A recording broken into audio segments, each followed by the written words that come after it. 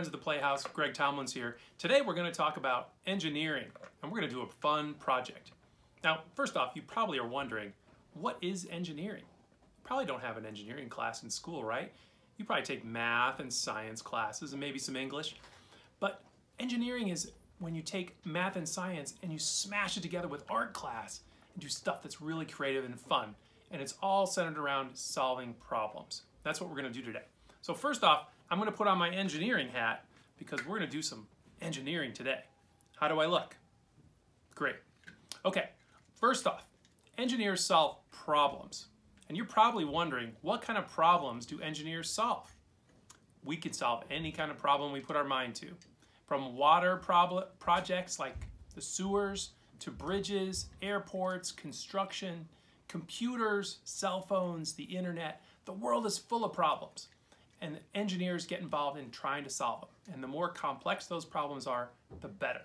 We love tough problems. So today we're going to focus on a problem we can solve right around our own house. Today's problem is I've got a whole bunch of race cars and I don't know which one is the fastest and I really want to find out. But my problem is I don't have a track. So I'm going to build one. We're going to try it out. We're going to try some different things and see what works. Now, one thing you might be worried about is, what if I try something and it doesn't work? That's what I love about engineering. We get to try something out, and if it doesn't work, we get to try again and make it even better. Are you willing to go with me to solve a new problem and build a racetrack? Great, let's go. Okay, boys and girls. To make our track, we're going to start with some cardboard. We're going to make something that kind of looks like this. Okay, to get started, I'm going to take an extra piece of cardboard that I have around the house, and I'm just going to cut it to length using some scissors that I have around the house.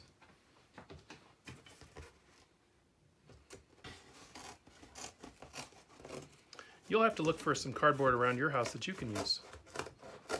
You might want to get some help for this.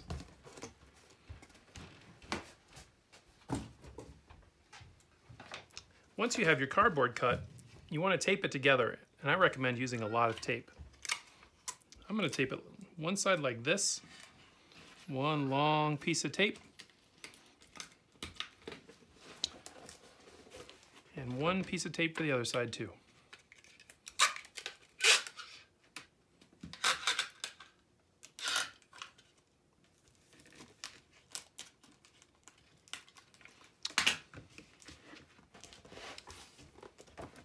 Once you're finished, you should have something that looks kind of like this.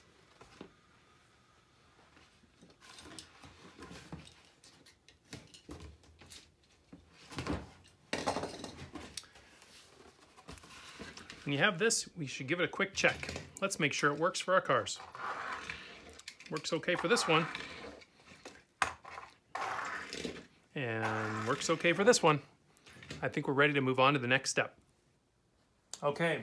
Friends, after we make our track, we want to set it up to make it into a ramp and try it out. I'm going to do it here using this silver shelf as the top of our ramp, and I'm going to connect a ramp to that first shelf. Now, there's a number of ways to do this. You could try tape, but I'm not sure tape will be strong enough. You could also try putting some heavy books on the edge. Okay, I'm kind of holding it in place with this box. Let's try that, see if that works. Let's try it with car number 11.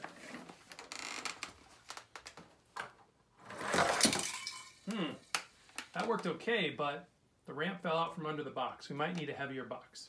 That's okay. Like I said, we like to try things, and if they don't work, we'll make them better.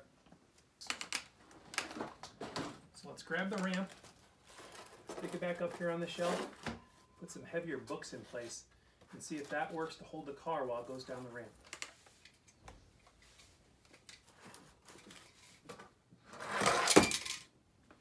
That worked pretty well. Let's try it with the other car too.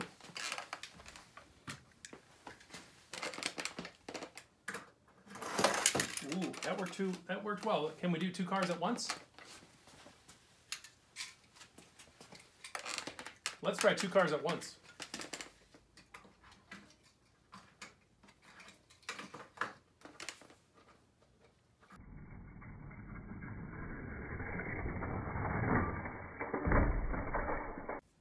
this angle, we're going to get a top-down view of the end of the racetrack to see which one is fastest.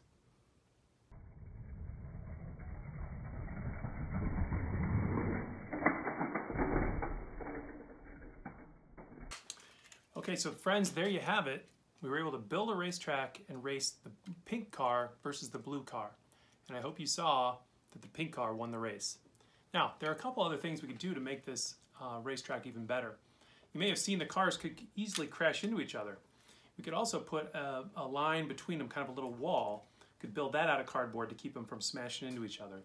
We also could have made the ramp a little bit smoother. You might have noticed in that first video how when the cars got to the very bottom, they kind of bounced off the floor right at the end of the ramp. We could also fix that too. I hope you had a lot of fun, and I hope you learned that engineering is all about problem solving. See you next time.